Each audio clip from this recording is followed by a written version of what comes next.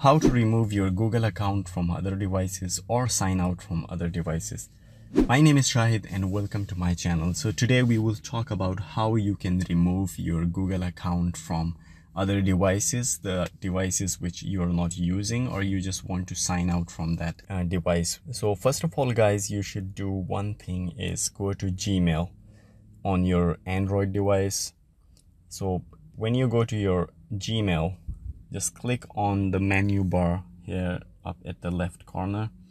When you click on it, right at the bottom you can see the option for setting. You will click on setting and here you can see general setting and your Google account. So you will click on your Google account. When you click on your Google account, the first option is manage your Google account. So click on manage your Google account. And once you click on manage your Google account, this is the home page of your Google account. Settings like personal info and then data personalization and security, people and sharing. So the first thing you should click on it's security, because we want to remove the device from the Google account from other devices. So as you scroll down, you will see that your devices here, you can see that on how many devices your Google account is actually been signed in.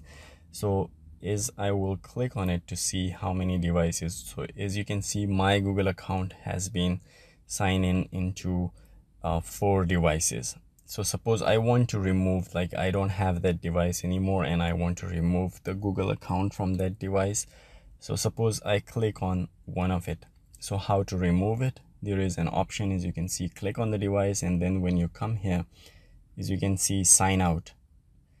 So once you click on sign out, and they will confirm again that you want to sign out. And when you click on the sign out, I will not, because I am using the device right now, but when you click on sign out, your Google account will be signed out from that device and that device cannot use it anymore. So this is how you can do it. One more thing that I want to tell you, that if you go back to this option, here you can see your devices, and just below the your devices there is a third-party apps with account access.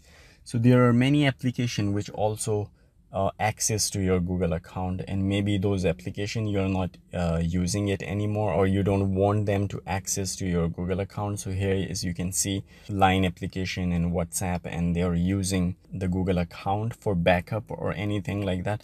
So if I click on WhatsApp, here is, you can see that just see that WhatsApp Messenger has access to Google Drive. So actually it's using for backup. So if I click on remove access, so my messages and all the data will not be backed up by the Google account. So if you want that to remove access by the third-party applications, so you can do that as well from here. So that's it, guys. I hope you like the video. If you like the video, please like the video and subscribe the channel. For more informative videos, please press the bell icon to get the notification. I will see you in the next video. Take care. Bye bye.